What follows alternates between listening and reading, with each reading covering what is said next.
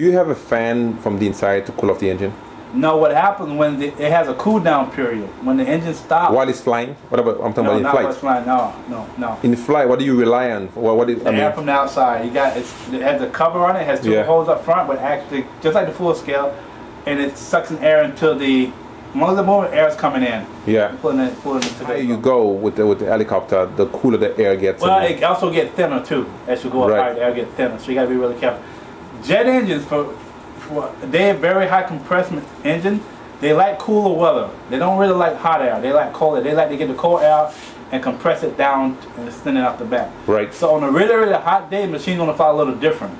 Right. Same thing with in a nitro engine. If a hot day, you know, the gas is more vaporizing. So on a nicer, cooler day, you'll see a lot of jets guys.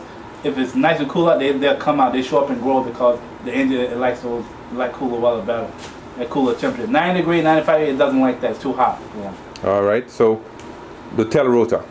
Okay, let's get on the tail rotor now. How heavy is it full? The tail rotor? No, I haven't weighed it yet. Now this is a unique tail rotor. It's called a Fenestron fin, similar to the Dolphin. I must tell you, this is not for an average builder, for an experienced builder to build this tail. Okay,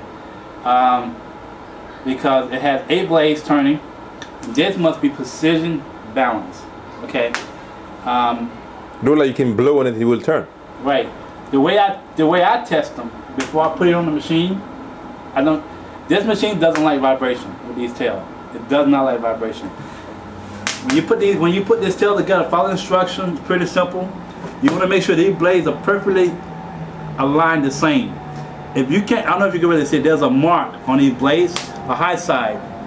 You want to make sure that blade sits on that mark when you screw that in. Show me again. Right here, behind the screw.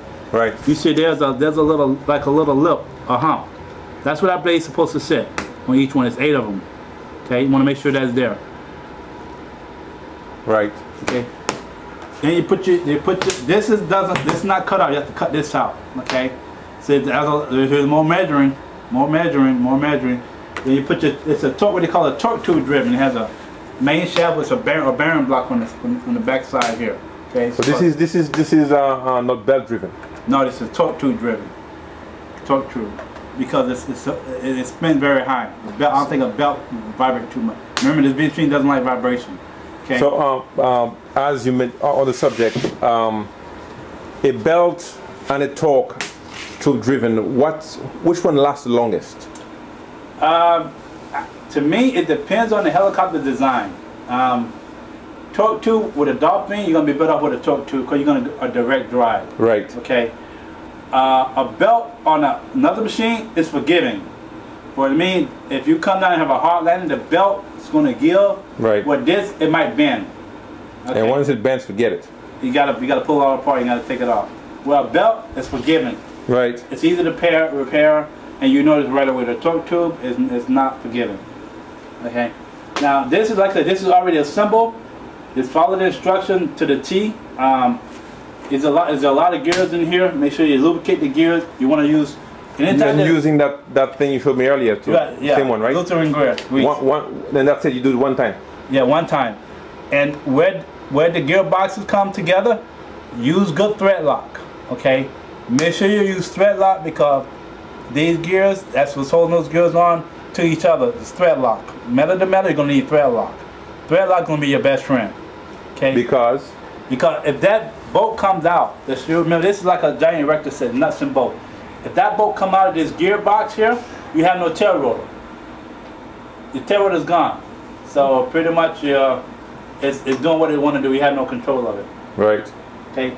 Now what's unique about this, what I'm going to show you, once this is built, it's already assembled and everything, you lubricate and everything, and it pretty much balanced. You get a typical fan, like I got this fan here in front of me. Right. And if the pitch is correct, this thing should spin very easily. No problem, it should be no vibration or nothing. Can you show me that? No problem. And what I'm also going to do, this is the pitch rod. The motor blade. I'm going to move this pitch rod I'm going to try to find a neutral position where the blade shouldn't turn at all.